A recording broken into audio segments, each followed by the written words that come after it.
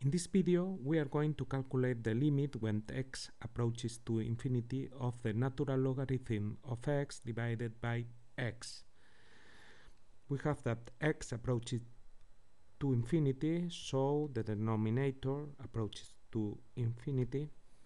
And if we draw the graph of the natural logarithm, we have that when x approaches to infinity, the natural logarithm approaches to infinity. So we obtain infinity divided by infinity, and this is an indetermination, because now we cannot say what is the result of this.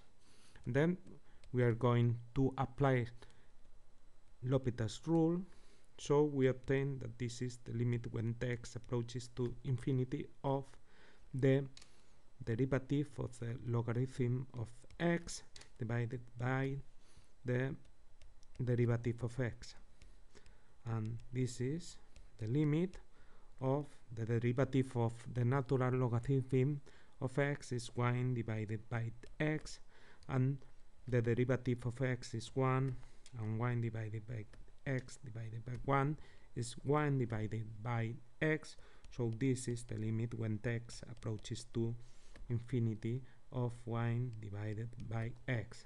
And now here we have 1 divided by something that is big, so this is 0, and this is the result of the limit.